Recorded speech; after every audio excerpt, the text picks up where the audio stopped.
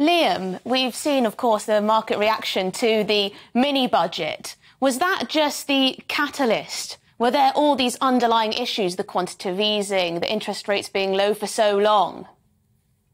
I think that's exactly right. I don't think the mini-budget was the underlying cause of the pound falling.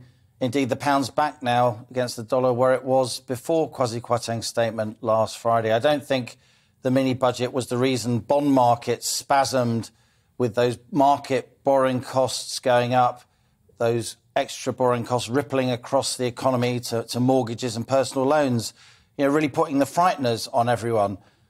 It was the spark, I think, Emily, as you say, because it was a mini budget that became very, very politicised. I think the government was tin-eared. It was ill-timed to remove the cap on bankers' bonuses and give a tax break to the top 1.5% of the income pile at a time like this, when, as Neil rightly said, we're facing a very tough winter across many millions of households. The reason the bonds market spasmed and the reason that interest rates are going to go up a lot in the coming months and years, I'm afraid, is because we're weaning ourselves, as Jasmine said, off the emergency measures, the ultra-low interest rates, the massive amounts of quantitative easing. We have to call it quantitative easing. It's money creation above and beyond what is justifiable to keep the economy going. Those emergency measures after 2009-10, they became a lifestyle choice because they made lots of already wealthy people even wealthier,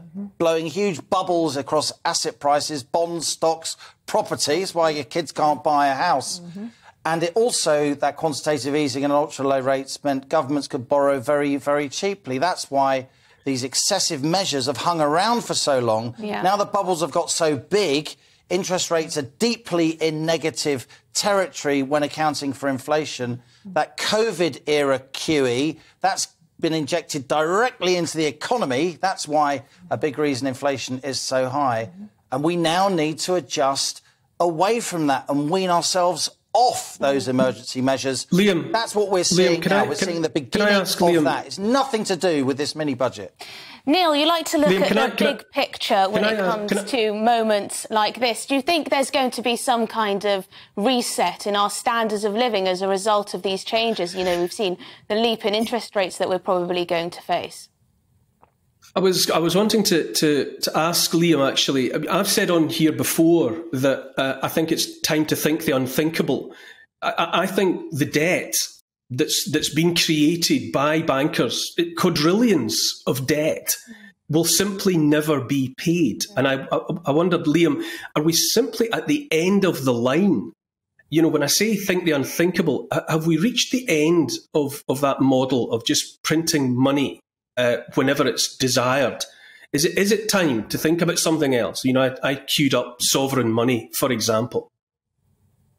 Well, your excellent monologue, Neil, and you've got a fantastic way with words. I mean, I think that, but so many of our viewers and listeners think that too. But what your monologue described at the beginning, it is the rather alarming system that nerdy economists like me called, are you ready for it? Fractional fiduciary reserve banking. What does that mean? It means that for every pound a bank really owns, it can lend out about 10. So the reserve asset ratio is 10%. That's how they create money. They do literally have a license to create money. But and you need that credit creation rather than exchanging stones or sticks or gold to grow the economy. That is the lubrication that oils the modern economy and has indeed led to huge scientific, commercial progress, and that's how our living standards have improved.